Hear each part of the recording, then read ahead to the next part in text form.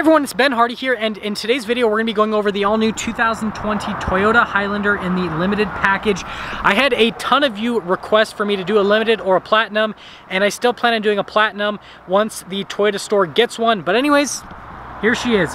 So as always, we're going to do a quick walk around on the Highlander, then we're going to take it out and see how it drives.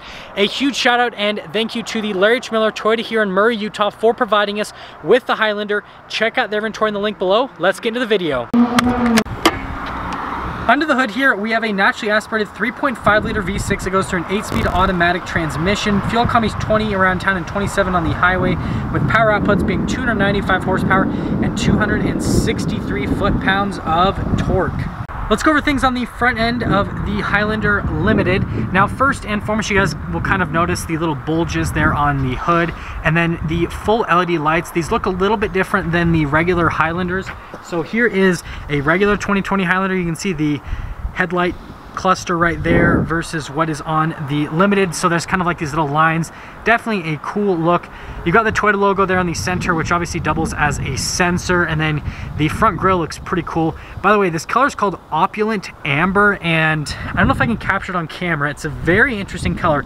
So it looks like it's black from a distance, but then when you get up really close, it's kind of like this purplish with gold flake in it. That's the best way for me to describe this color. It's very dark purple, almost black, with kind of like gold flake in it. Let's go over the tire and rim setup here. So we've got two 35mm tires on 20-inch rims with the Limited, and I definitely like the design of it. Pretty flashy there with the bright chrome, but I mean, it looks good on this particular Highlander. Now, you've got these same little kind of like plastic fenders that'll extend right down there, and it kind of does like a little mud flap design there at the bottom, and it's in the same in the rear. And then finally, here is a full side view on the Limited. Here is our key fob for the Highlander. So you've got the Highlander logo there on the back of the little Toyota logo, and then it's got the lock, unlock, and then the trunk release here on the back. Now, if you press the lock button a couple of times and then hold it down, it takes a moment, but it will do the remote start. You notice that it'll flash there with the little lights. And then you can see the exhaust tip hanging out the bottom there. It's kind of cold outside, so there you go. But hold that down again, and then that will shut it right off. Now we will do the tailgate release. Hold that down, takes a moment, and then the rear hatch will pop open, and it does that Toyota beep thing. Well, looking at the rear here, the third row is folded down, so you can see how much storage space is back here in the Highlander. Now, under this little mat, you can pull this up for some extra storage space. Other than that, though, when you do have the seats folded up, which I'll pull this one up so you guys can actually see, the storage space back here is actually pretty decent for a third row SUV. Most of them will have like no storage space, whereas this one has at least an okay amount. And then it is manual to throw it down. You just have to pull that little latch and then push it down. And yeah, that's everything for the rear. And then our last little thing is you just press this button to lower down the hatch. Now let's finish things up in the rear of the Highlander. So we've got these new little lights here, and I love how sharp the new LEDs look. It's just a really cool look compared to the previous generation. Got all the logos in the back, that's pretty normal. And towing capacity, 5,000 pounds on the Highlander, which is actually really good. And that's all. Now, opening up the rear here, we can look at the door panel in the back, and it's actually really nice in the Limited. So you got all this nice leather here. We do get some sunshades for the rear passengers, and then there's some cup holders down below. Now, these are the chairs. It is captain chairs in this particular one, and I really like the design of the seats. The feel of them is really nice as well. And then they do get their own little kind of like climate control station, since there's a climate for the rear, a couple charging stations, and then some cup holders. And well, as always, we're going to pop inside, and sitting here in the second row, it's very spacious. There's a good amount of legroom. I've got the seat about where I would sit, and I'm 5'11". Now there's some storage down here, and I'm glad they put the backs of the seats as soft. Some manufacturers just do plastic back here, so it's nice they made it soft touch. And then in terms of headroom for the second row at least, it's a good amount. So yeah, we're gonna head to the third row. All you have to do is just kind of press that, and then you can move the seat forward. It is on tracks, and this is kind of like your little space to get in the third row. So, well, I'm sure you guys will enjoy me kind of trying to scrunch up back here. Okay, well, now we're in the third row. And I dare not pull that seat back because I have legs. So this is where the floor mat is. This is how I'd have to be sitting if I had the seat where it's supposed to be instead of having my legs out here. So yeah, legroom's cramped. In terms of headroom, the seat's actually really forward, so I'm imagining I gotta just pull that little latch right there. Oh, it doesn't go back. So the seats are like really like uncomfortably upright. So I reserved this for kids, and it's okay back here. Got some cup holders. Yeah, it's good. You have keyless entry up front here, so one touch to lock it, and then unlock, you just put your hand on the back of the door handle. By the way, that mirror does have blind spot monitoring. Now this door panel here in the front looks identical to the one in the rear. The only difference is you got memory seats here, you've got all of your controls for the mirrors, and then your window controls right here. Now here's the seat in the front itself. You can see the seat actually looks really nice here in the Limited. Power adjustments are on the side of the seat. In terms of the feel, the leather on it's pretty soft and plush. The bolstering is nice. Now here's your pedal layout, just down below at the bottom. Got your little hood release and your gas release, and then you've got your control for the heated steering wheel and the tailgate release. And the steering wheel, by the way, is manually adjustable, but let's pop in. Now to start up this Highlander Limited, just gotta do that. Get a little graphic that says Highlander, and the gauges will do a sweep, and then got the Toyota logo there. It does the same thing that Lexus does. Lexus will do like the vehicle model there, and then it'll always say Lexus in the middle, Toyota there, and the vehicle in the middle. It's like they're the same manufacturer. All joking aside, here is the steering wheel, and on the sides right here, we've got controls for the cruise control, and then you've got your controls for like the lane departure assistance, the collision assistance. These are for the radio. You've got the stuff for the radio there and voice commands, and this is for the little center screen. Now in terms of the steering wheel itself, the leather on it's really smooth. Stitching on it is nice, and then you got this nice black trim that goes throughout on the steering wheel. I kind of wish this was a hole, just because it's just weird that it's not. But anyways, got the stock for the lights, and then windshield wipers on the other side. Here is our updated little gauge cluster area, and in terms of functionality on it, it's just like any other vehicle. It's relatively easy to use. There's a ton of different menus that just give you different information on the vehicle. And this one's pretty cool that it shows you kind of like all your safety assistance. You can see how the little Highlander is changing.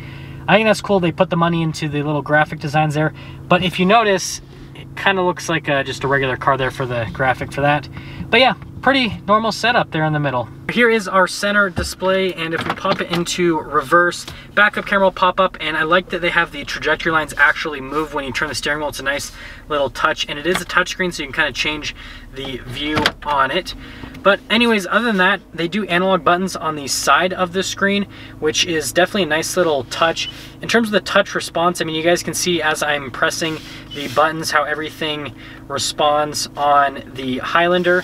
Nope, we don't want to do that. But anyways, yeah, it's good. It's cool. You can do like the little phone projection on the screen itself. And other than that, it's just like all of Toyota's other infotainment systems. Now this little area here I think is pretty cool. So yeah, you got your controls for your heated and ventilated seats, and then the dual zone climate for the front. But I just like the design of it, just how it all flows together, and the feel of all the controls definitely is very nice. And then here we've got this kind of little storage area, and I'm pretty sure, I mentioned this in my other Highlander review, because you can pop that little tab out. I'm pretty sure you can pop that out so you can put your phone here, but then use the little charging stations down here. Got nice leather and stitching just down below it. A couple cup holders in this little area, and then here is the shifter for the 8-speed automatic. You can see all the different gears there, and then there is that dual shift mode if you're going to shift the gears yourself. No paddles on the back of the steering wheel, so you just have to use this with the manual shift mode. And then over here you've got your little parking brake, your auto hold, and then we're going to go over this whole section in a moment when we go over into the drive modes. Here is the full center console, and again it's got kind of like this nice little stitching. Now this is cool. There's wireless charging in here, and you're like, well, that runs the center console, but it opens up just like a lid so that you can reveal more storage, so functions pretty well. And then this kind of just slides over. And finally, you got some more storage up here above the glove box, and then you have the glove box itself, which pretty normal sized. And again, notice the touches with the nice leather and stitching here in the Limited. So we're gonna call this like an amalgamation of a drive mode select, because instead of just having like one drive mode select, it's all over the place, which is different, but it does take a while to get used to. You can see that you've got the drive modes here, then you got more drive modes here, but But then you got another one here. So yeah, anyways, auto stop starts here. That's your hill descent control, that's your stability control, and then I'll press all the drive modes, which will pop here in the little center display to show you. So you can go up into sport mode, and then you can go down into eco mode, and then you can push in for normal. You got like the mud and sand, and then you got the rock and the dirt, and kind of shows you little graphics. And then you got the snow, which will pop up right there. So all the drive modes pop up on the screen. It's just interesting that Toyota put it into like 3 different button areas. So yeah, up top here, got the little sunglass holder with the mirror so you can see what's happening in the rear of the Highlander. And then it does come with a sunroof in this particular one, which is a nice little touch, lets some more light into the cabin. Now it is a lighter colored headliner, and that's all for the top. Now that we're done going over the interior, let's briefly go over pricing. And in terms of pricing, this particular Highlander Limited stickers for about $47,000 before any type of market adjustment. And I mean, $40,000 sticker price sounds like a lot, but compared to the competition, it's actually a pretty good value with all the tech that this comes with. That all being said, let's take this Highlander Limited out and see how it drives.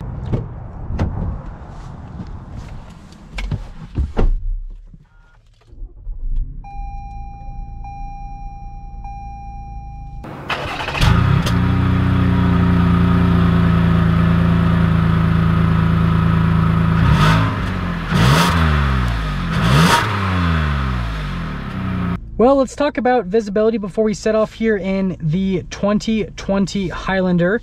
And visibility over the hood is actually pretty solid, and I forgot to mention the dash up here is actually pretty nice. You see visibility through the side mirror there, and then through the other mirror, and then all throughout the rear. It's a bunch of very large windows. And then I am going to make a change for this driving portion. I'm going to try to make it a little bit more concise. I want you guys to let me know in the comment section below if you liked how I did it prior, or if you like today's driving portion where I try to make things a little bit more concise. We are initially taking off here in the Highlander, and let's go over the road noise and ride quality. So first off, with the road noise, it's pretty minimal. You do hear a little bit of tire noise, but other than that, the noise is pretty well mitigated in the Highlander. Wind noise is non-existent. And then over to the ride quality, it's very smooth. This is on par with everything in its category. I would definitely put this above average in terms of smoothness from a ride quality standpoint. So if ride quality is important to you, then the Highlander is definitely a solid option to go for. Taking a turn up here, steering is extremely light. In terms of directness on the steering itself, there's a little bit of vagueness, but it's really direct for an SUV of this size. And that's all for the steering. It's comfortable and it's direct. We are gonna see what this 3.5 liter V6 is made of. Geared down relatively quickly. In terms of the acceleration itself, it's decent for the size of SUV that this is. It's not quick by any means. It's not going to shove you back in your seat or anything like that, but the power is adequate, and the power delivery itself is relatively smooth. That 3.5 liter V6 is pretty linear. It'd be awesome if they added a V8 to this. However, the V6 is more than adequate for the Highlander. Let's sum things up for our video here on this 2020 Highlander Limited. If you're looking for a very comfortable third row SUV that has a ton of safety tech in it, and the interior on this is actually really nice. I mean, you guys have seen it as I reviewed it. So nice interior, good safety tech, good ride quality. Toyota is known for their reliability. This 3.5 liter V6 is extremely reliable. The transmission shifts well enough. So overall, this is a very solid package. There's nothing like crazy special about it, but it's just good at everything that it makes it a very good value. So if you're in the market for a third row SUV, check out this 2020 Highlander. That is gonna sum things up for our video on the 2020 Toyota Highlander Limited. And again, as always, a huge shout out and thank you to the Larry H. Miller Toyota here in Murray, Utah for providing us with the Highlander. Check out their inventory in the link below, where obviously you can pick up this Highlander, and they've got a bunch more. So that all being said, I'll see all of you in that next video.